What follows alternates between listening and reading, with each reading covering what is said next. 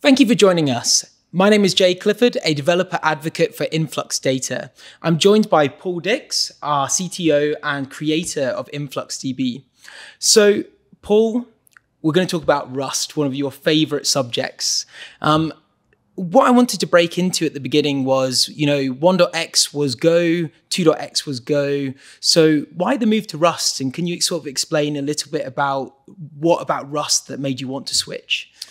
Yeah, so when we looked at what we wanted to accomplish with InfluxDB 3.0, basically what we were looking at was a re-architecture of the entire database, the underlying way that it organizes data and how it actually works.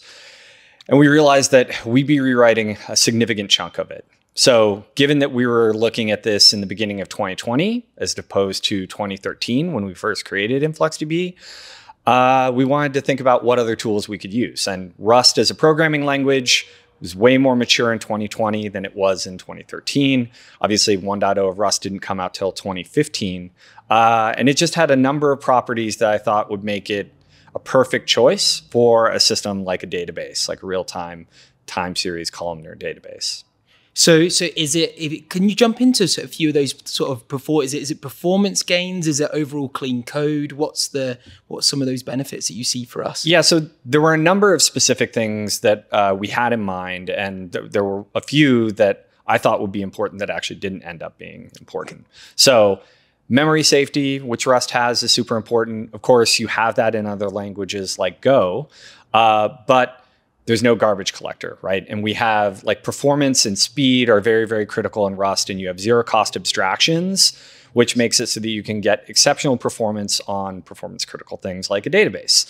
I'm a very big fan of the way error handling is done in Rust. Crates, the packaging system is really good. And finally, the thing that kind of pushed me over the edge was in the fall of 2019, the async await stuff landed in Rust. And when that happened, I thought, okay, now we can build server software that has a lot of network IO, and we can do it efficiently.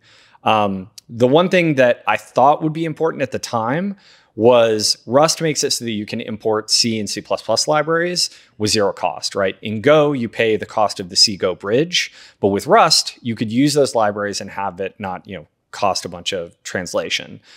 At that time, I thought it would be important because I thought we may end up using another open source query processing library, data library that would be written in C or C++.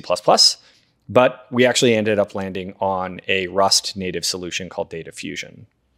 So sort of rounding this off then, is there any features that you're missing Go, or are you all in on Rust?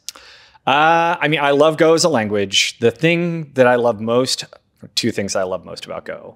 One, it's very easy to learn. It's easy to use. I think it's a very user-friendly language. The compile times in Go can't be beat. Obviously, that's probably the thing I missed the most, but at this stage, I'm all in on Rust. I think it is the perfect language in 2023 for designing performance critical server applications, system software.